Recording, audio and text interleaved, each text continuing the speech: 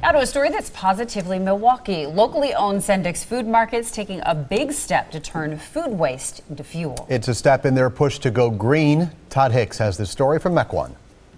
Sendik has been composting for years, but this new system will take it to a whole new level.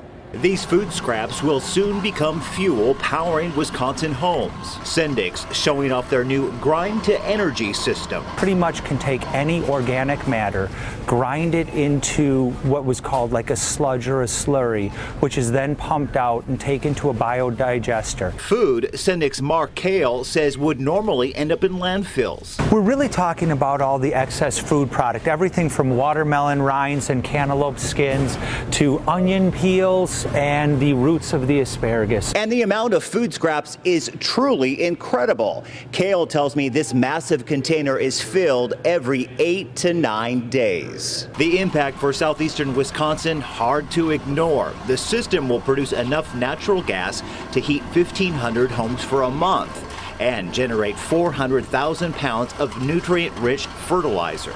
The system is pricey, but Kale says it's not about the money. This is really about being a good steward for the communities that we work and operate in. And the company tells me they expect to have the system up and running in 12 stores by the end of the month. In Mequon, Todd Hicks, today's TMJ4. And Sendik is the first Wisconsin grocer to install this Grind2Energy system.